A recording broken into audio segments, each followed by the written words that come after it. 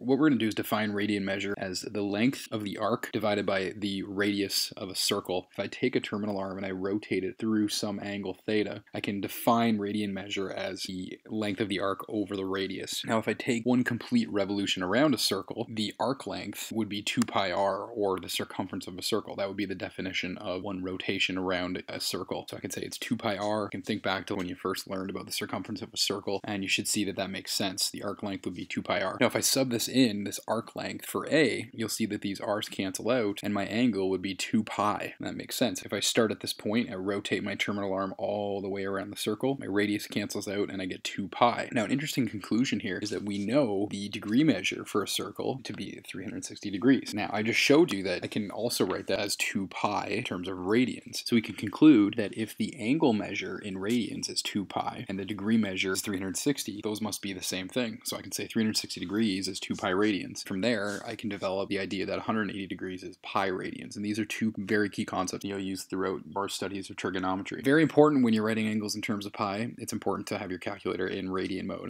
Very quickly, there's a conversion factor you can use to convert between degrees and radians. To go from degrees to radians, you're multiplying by pi over 180, and to convert from radians to degrees, you're going to multiply by 180 over pi. If this video helped in any way, feel free to like and subscribe for more mathematical chaos, and as usual, thanks for watching.